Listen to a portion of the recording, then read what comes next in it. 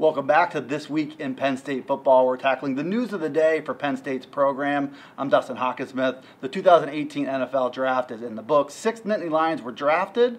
14 total found NFL homes, either as draftees or as undrafted free agents.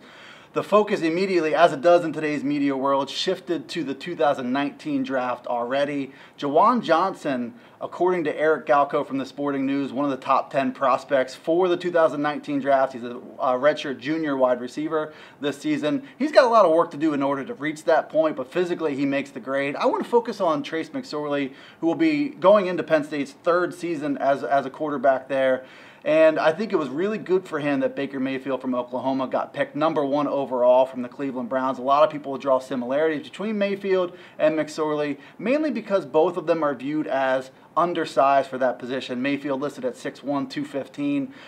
Trace McSorley listed at 6 foot and about 200 pounds. They aren't quite the same player, but I think they both score really high marks for their competitiveness and the way that they can elevate players around them. Mayfield went #1 to the Cleveland Browns. It shows that the NFL is starting to shed that stigma about undersized quarterbacks. They're looking for things beyond the traditional measurables. I think Mayfield has a little bit more arm talent. He's a little bit thicker, a little bit more gifted overall than McSorley. But if McSorley goes into his 3rd season and pushes for the Heisman Trophy, he leads Penn State to another really big-time campaign, puts up big numbers, which I think he will. He should be knocking on the door, maybe not #1 overall, but an early round pick, maybe the 1st or 2nd round. We'll see how the 2018 season goes. But Mayfield is a really good case study for Trace McSorley. I'm Dustin Hockensmith with This Week in Penn State Football.